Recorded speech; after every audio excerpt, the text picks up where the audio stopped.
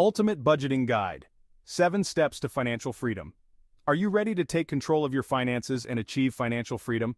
Most people would say absolutely, but then they go right back to scrolling through Instagram and buying things they don't need. Today we're going to walk you through the 7 steps to financial freedom with a focus on mastering your money through effective budgeting. Let's get started. Alright, let's dive right into the first and most crucial step, understanding your income and expenses. This is the foundation of everything we're going to talk about today. You can't build a house on shaky ground, and you can't build a solid financial future without knowing where your money is coming from and where it's going. Imagine being able to pinpoint exactly where your money is going each month.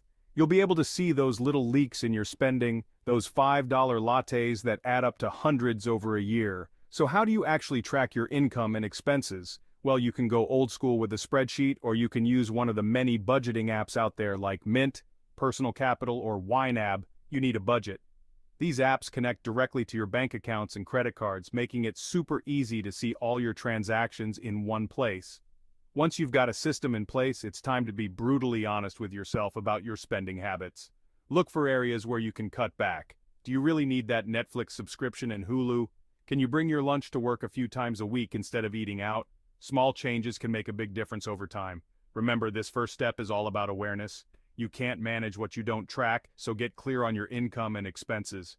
Now that you have a good handle on your cash flow, it's time to talk about goals. Without goals, you're just drifting along, hoping for the best. But when you set clear financial goals, you give yourself something to work towards, a destination for your financial journey. Think of it like this. If you were going on a road trip, you wouldn't just hop in the car and start driving without a destination in mind, would you? You'd end up lost and frustrated. The same goes for your finances. You need to know where you're going to create a roadmap to get there. So, what are some examples of financial goals? Well, it could be anything that's important to you. Maybe you want to buy your dream home, retire early, or travel the world. Or maybe it's something simpler like paying off your credit card debt or building an emergency fund. The key is to make your goals specific, measurable, achievable, relevant, and time-bound. We call these SMART goals. Instead of saying, I want to save more money, say, I want to save $10,000 for a down payment on a condo in the next 2 years. Remember, your goals are personal to you.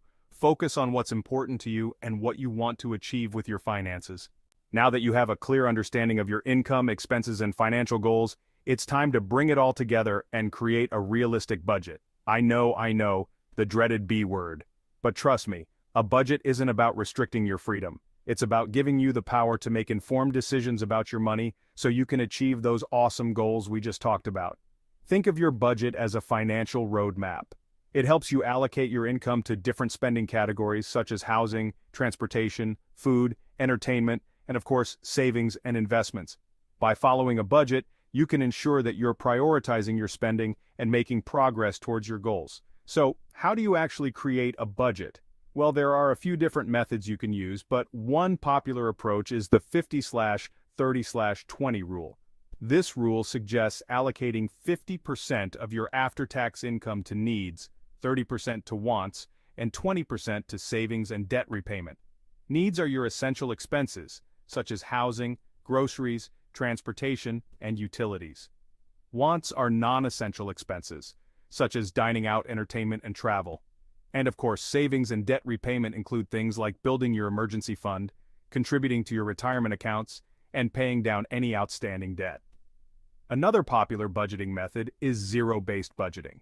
This method involves assigning every dollar of your income to a specific expense category, leaving no room for unaccounted spending. The key to creating a successful budget is to be realistic and flexible. And remember, it's okay to adjust your budget as needed. Life happens, and your financial situation can change over time.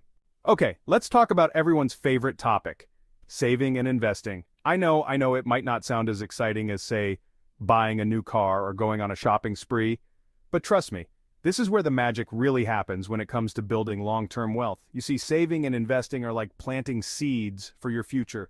The sooner you start, the more time your money has to grow. It's like that old saying, the best time to plant a tree was 20 years ago. The second best time is today. So, where do you start?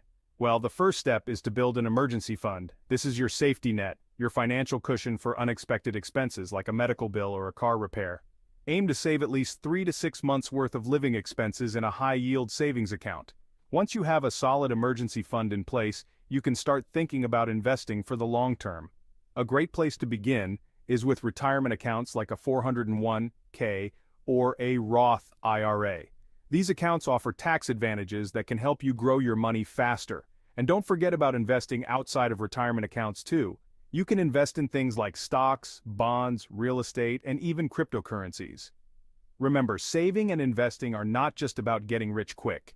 It's about building a secure financial future for yourself and your family. Eliminate debt strategically. Now let's talk about debt. It's the big, bad wolf of personal finance, and it can really hold you back from achieving your financial goals. But don't worry, there are ways to slay this beast and come out on top. The first step is to understand the different types of debt. There's good debt and bad debt.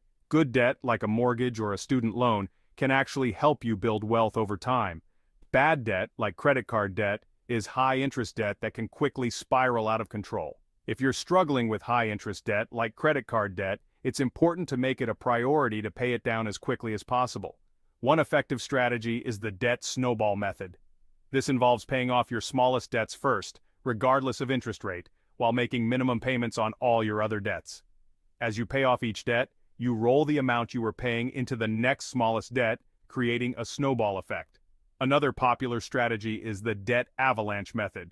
This method involves paying off your highest interest debts first, regardless of balance, while making minimum payments on all your other debts.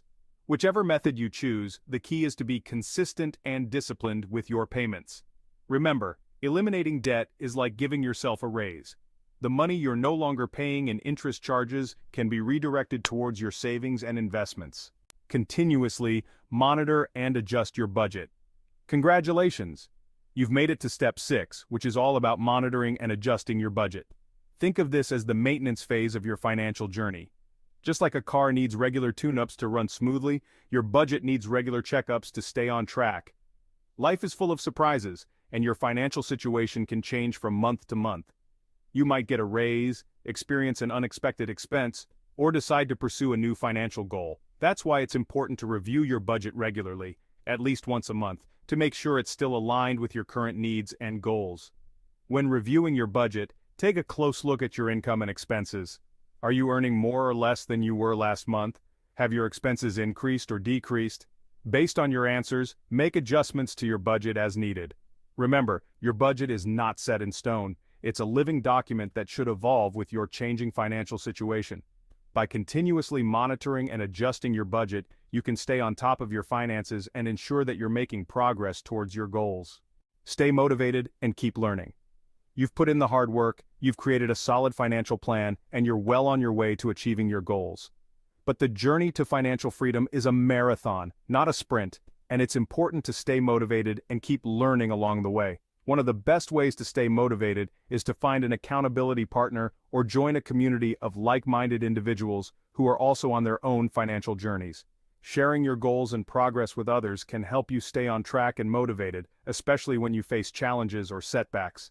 Another key to staying motivated is to celebrate your successes along the way. Did you pay off a credit card, reach a savings milestone? Treat yourself to something nice. It doesn't have to be expensive, but it's important to acknowledge your progress and reward yourself for your hard work.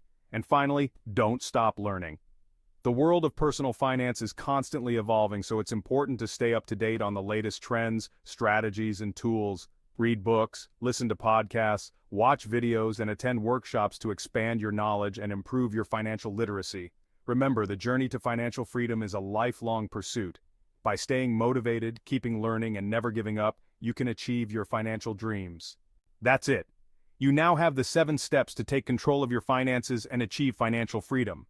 Remember to start by understanding your income and expenses. Then set clear financial goals. Create a realistic budget. Prioritize savings and investments. Eliminate debt strategically. Continuously monitor and adjust your budget. And most importantly, stay motivated and keep learning. I know it might seem like a lot to take in, but the most important thing is to just start. Take that first step today. Open a savings account, create a budget, or read a book about personal finance. Every small step you take brings you closer to your financial goals. If you found this video helpful, please give it a thumbs up and subscribe to my channel for more videos on personal finance, investing, and entrepreneurship.